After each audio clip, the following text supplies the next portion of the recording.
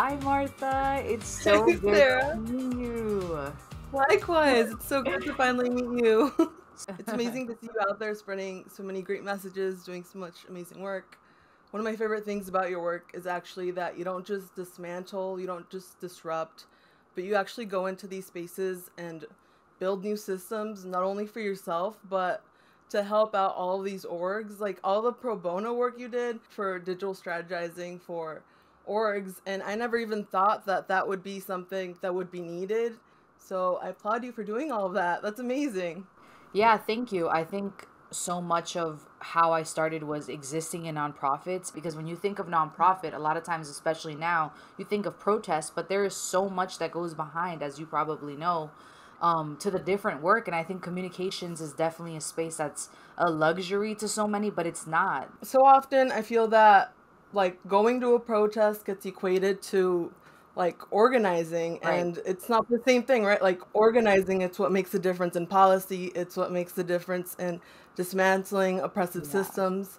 So it's amazing. I don't know how you find time in the day. You wear so many hats. Like, Yeah, I think I definitely was wearing so many hats during the time that I started. And I think as I've continued to grow, I've learned the importance of like, understanding when it's okay and when it might not be for yourself. So I think, at first when I was celebrated for the many hats, I would just say thank you. But now I just, more than caution, I celebrate those who know when to step in and step out. I've found much love for art and for expression in organizing, and especially with the internet. So you being an illustrator is really awesome because I'm not really the best at that. I'd love to hear more about how did your love for illustration start? putting my thoughts and feelings into words has never been my forte. Expressing myself through art has been like the main way I deal with my emotions and work through my Mm. emotions.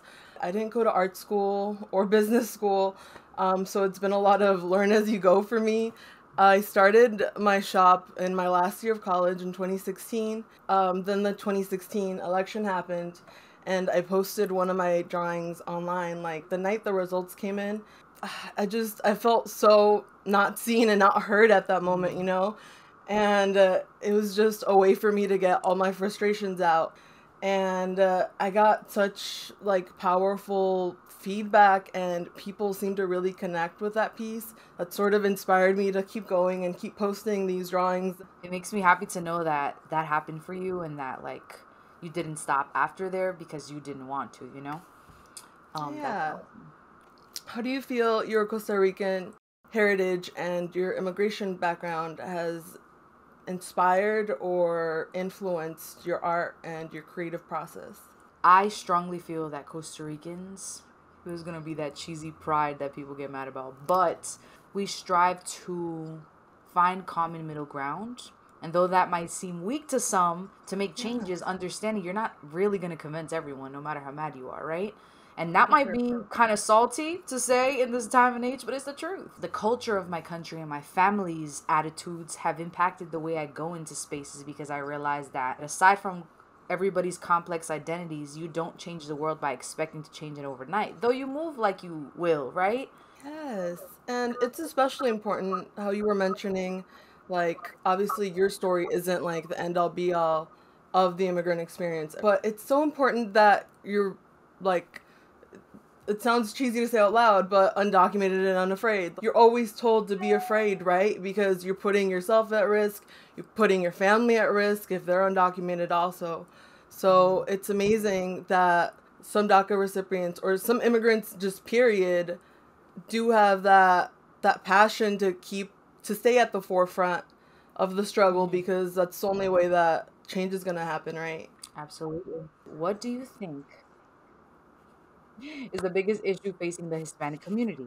It's so hard to speak of it as, because obviously Latinx community is not monolith. There's so many issues affecting us all differently, whether it be migration status or race or income inequality. It's sort of just we're all under this oppressive system, and we're being targeted in different ways, and we're all being put under the same umbrella.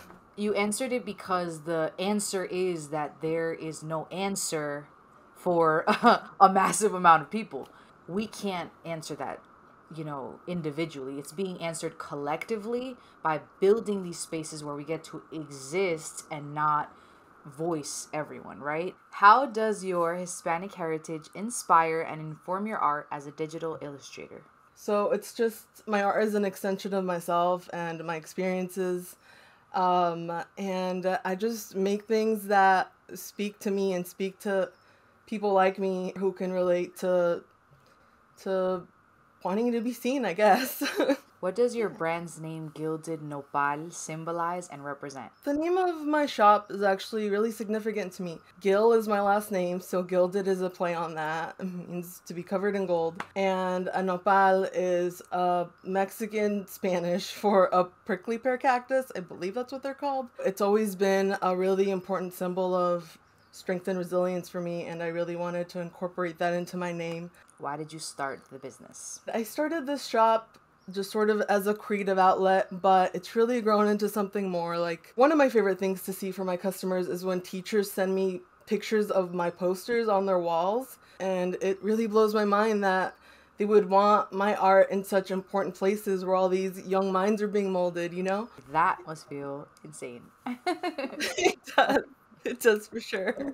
Can you tell me what inspired you to start writing poetry and why you want to share it with the world? Got the opportunity one day in class from my English teacher, shout out to Ms. Gill, to be introduced to creative writing in such a way that made me realize that writing was limitless, just like painting, just like every other art form. And the more I learned about haikus and like these creative ways that you could basically speak on paper, I was like, well, why not? In 2017, when Trump presented DACA, I did not transfer to community college, very much so assuming that it was just going to be the end, right, of DACA and so much more hope for immigration reform.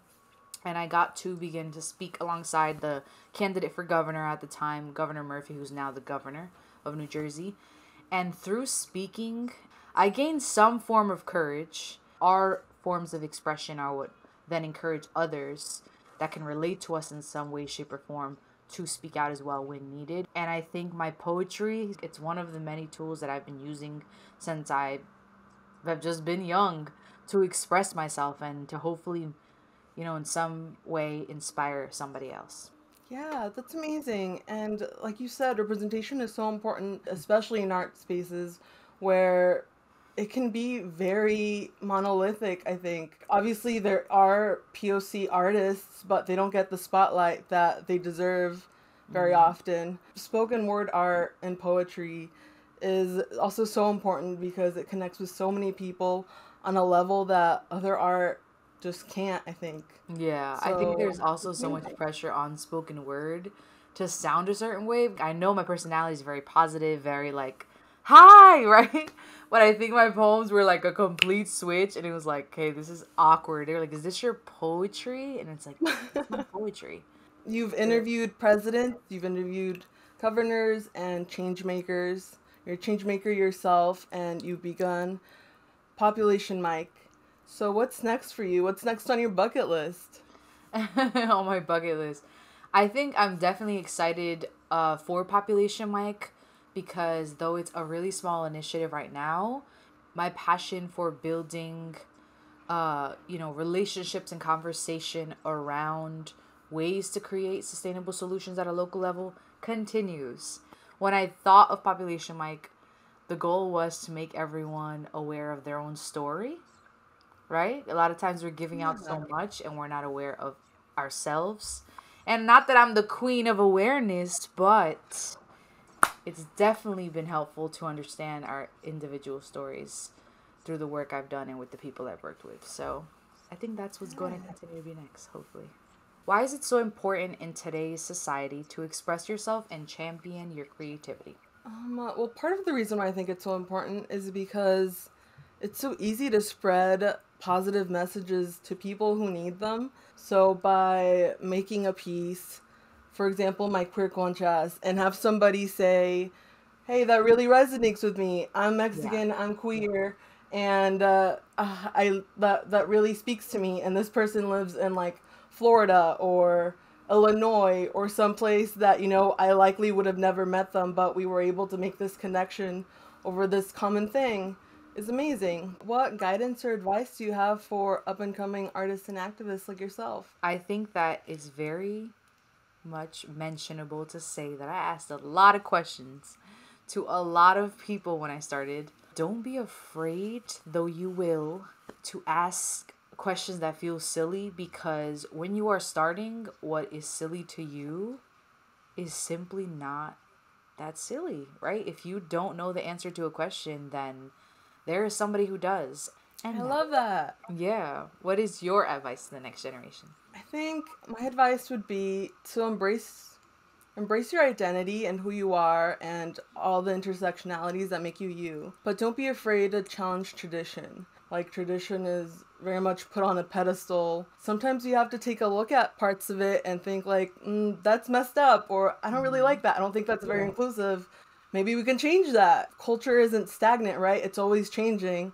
And it can change for the better if we make those changes. That is true. I love to hear it. Everybody needs to hear that one more time. Well, Sarah, thank you so much for spending time with me. This has been an amazing conversation. Thank you so much for making time, because I know you're like one of the busiest people. So I really appreciate this. We definitely have to talk again soon. And I'm just so happy that we got to talk today. For sure.